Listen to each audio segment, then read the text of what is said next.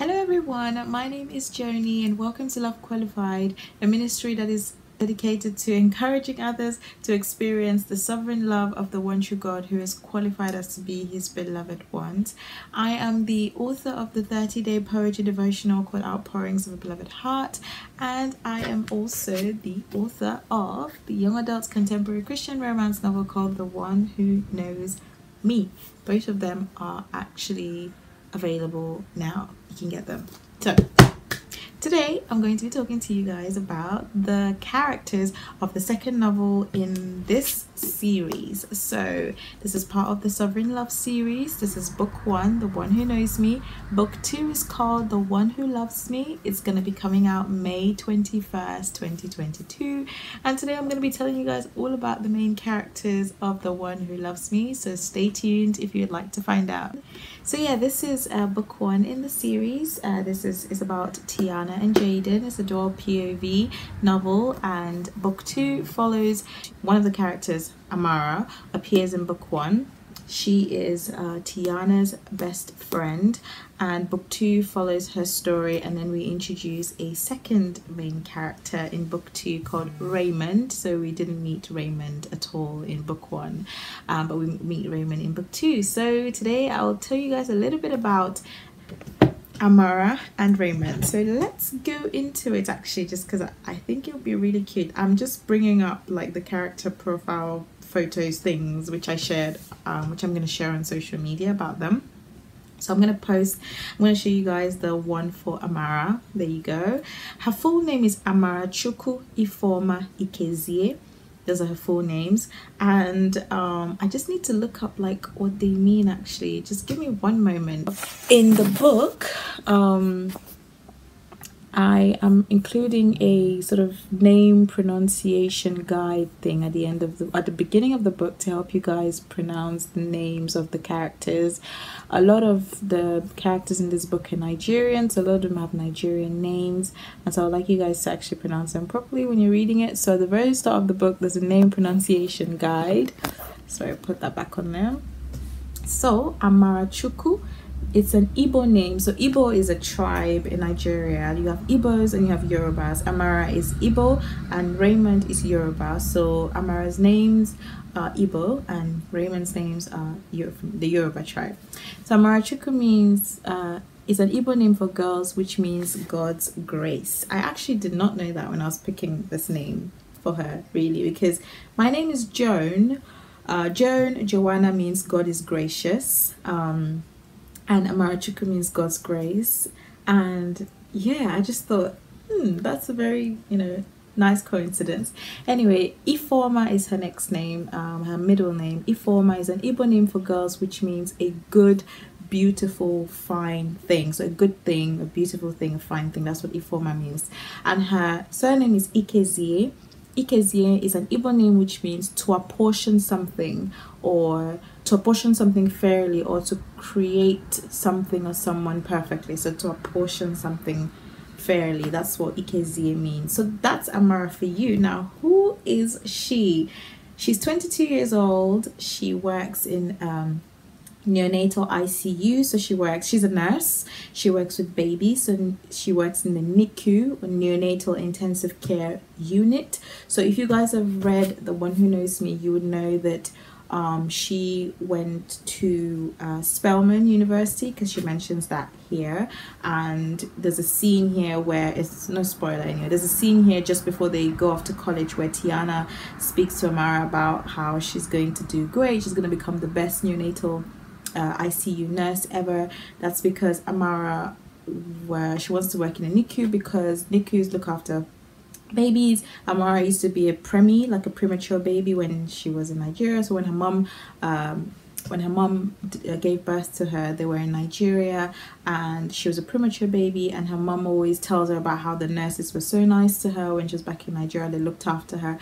And so when she grew up and she decided to go into nursing, she just wanted to go back and also do the same thing that the nurses at that time did to her. So she wanted to be a nurse and also look after the children in the NICU, or the newborns in NICU. So that's her for you. She's an afro hair enthusiast, so she's got a curly fro which she calls Frolita, like that's the name of her fro. She calls her hair Frolita.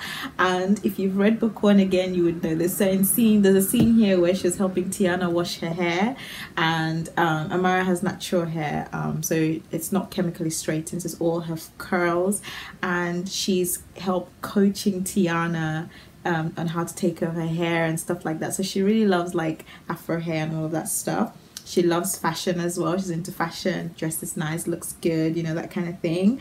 And she loves caring for children, you know. She loves learning as well. She has a bubbly and funny personality, but she's also very shy. She can be naive, and she struggles with a lot of insecurities that we didn't see when we obviously read book 1, because book 1 wasn't about her, it was about Tiana and Jaden. So she has a lot of insecurities that she's struggling with, and you will see a lot of these insecurities when you read book 2, like what kind of things that she's struggling with.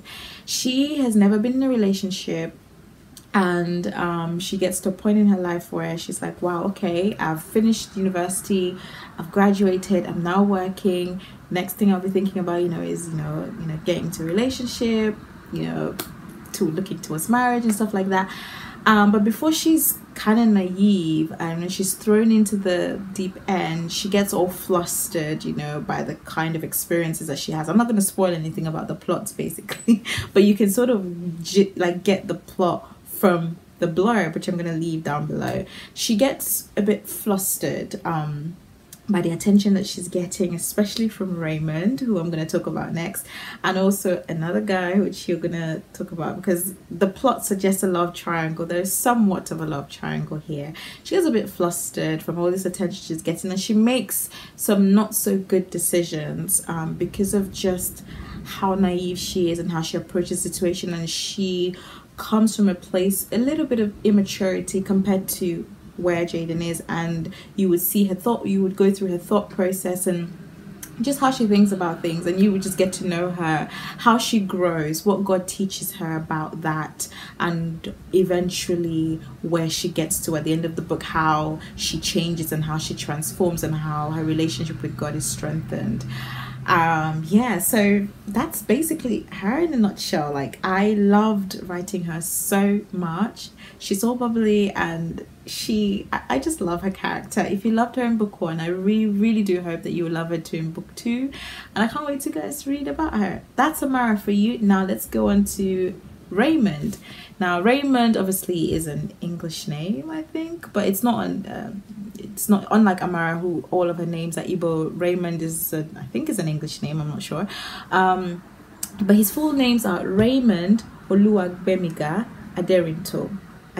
So Raymond Oluwagbemiga Aderinto. So Oluwagbemiga means it's a Yoruba name which means the Lord lifts me up. I just love that. The Lord lifts me up. And Aderinto means, it's a Yoruba name which means the crown walks well. The crown walks well. So that's what his names mean. Raymond. I'm gonna put his I'm gonna put the photo there for him. So he's 29 years old. He is a doctor working in the same hospital where Amara is working in, but he works in the pediatric cardiology unit. So he has finished his residency years. So in America or in the US, when you graduate from med school, you do your residency years, and then you go into a fellowship for the specialty that you're going into. So he has finished his residency years, and now he's going into his pediatric cardiology fellowship. The book starts off when he's in, I think he's just finished his first year of his pediatric cardiology fellowship.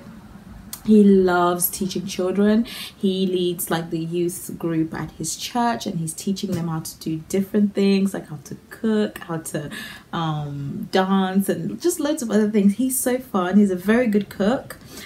He's a very good dancer. He loves hard, and he trusts people easily, which then means that he's had his heart broken a lot in the past because of the way he just easily trusts people. The blurb says that he, after his fourth girlfriend sort of dumps him, and we see that at the beginning of the book, so it's not a spoiler, it's in the blurb. And so he struggles a lot with rejection, but even with that, he's still open to like trusting people, even though they've burned him so much.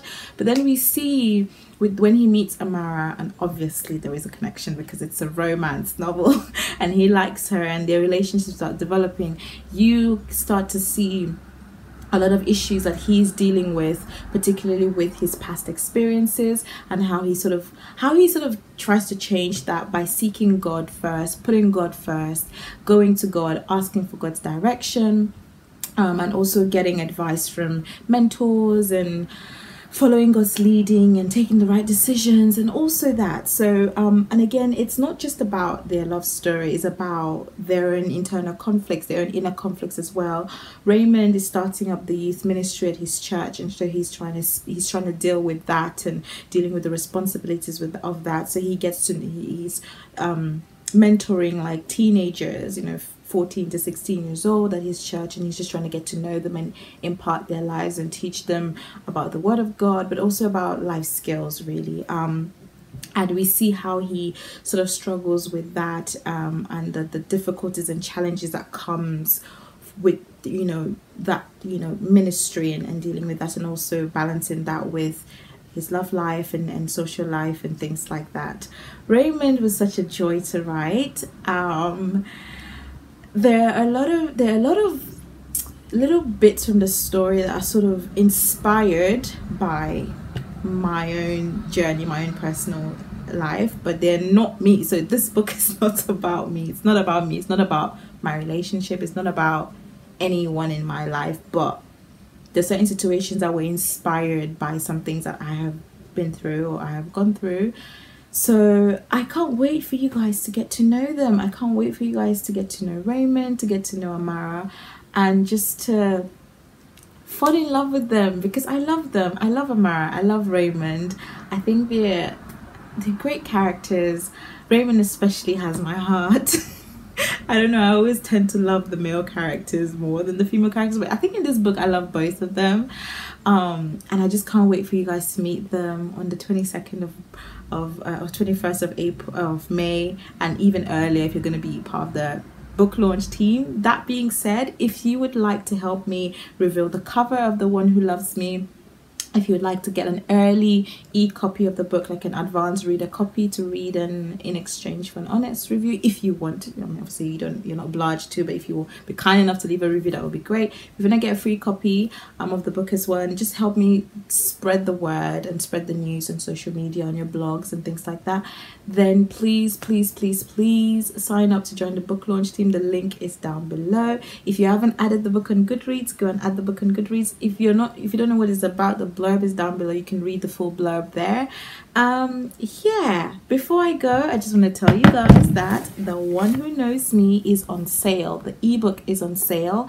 It is on all digital platforms, not just Amazon, all digital platforms. You can get the ebook for $1.99, and the sale ends on the 4th of March. So from now to 4th of March, you can get the ebook for $1.99 pounds or $1.99. So it doesn't matter wherever you are, all digital platforms, that's the price.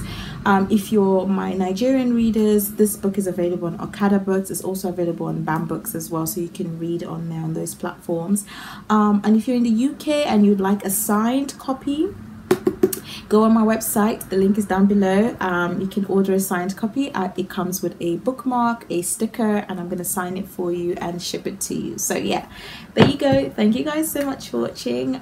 Check out my poetry devotional as well, Outpourings of a Beloved Heart, if you're looking for a poetry devotional to help you, encourage you towards God's sovereign love for you. Check out my books down below. Thank you guys so much for watching. Have a lovely day and God bless you. Mwah. Bye.